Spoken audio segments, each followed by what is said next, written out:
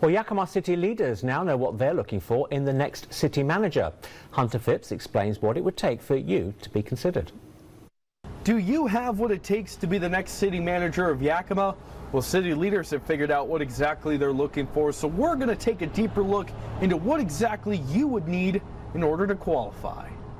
The city of Yakima is ran with a council-manager form of government. That means the city council is the main legislative body who appoints a city manager to run day-to-day operations. They're basically the CEO of a multi-million-dollar corporation. So what would you be required to do if you were hired as city manager? A few of the essentials are overseeing administrative functions, preparing an annual budget, overseeing the city's financial status, and recommending measures that need to be taken by city council. Not to mention, you're going to be in meetings. A lot of them.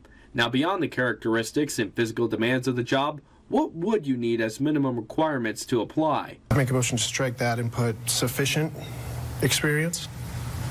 So I feel like 10 years might be a little too long for some quality applicants. That's where it got confusing during this week's city council meeting, as it took a few tries, but after amending an amended motion and then amending that motion, the council solidified its qualifications. So what do you need to qualify? Well, you need to have a bachelor's degree from a 4-year college or university.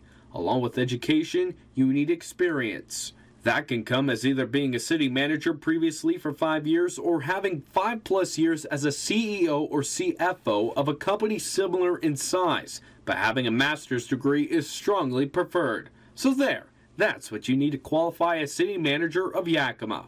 So now with qualifications out of the way, the next step is to post the job listing and start reviewing those applications that come in. Reporting at City Hall in downtown Yakima, I'm Hunter Phipps, Action News.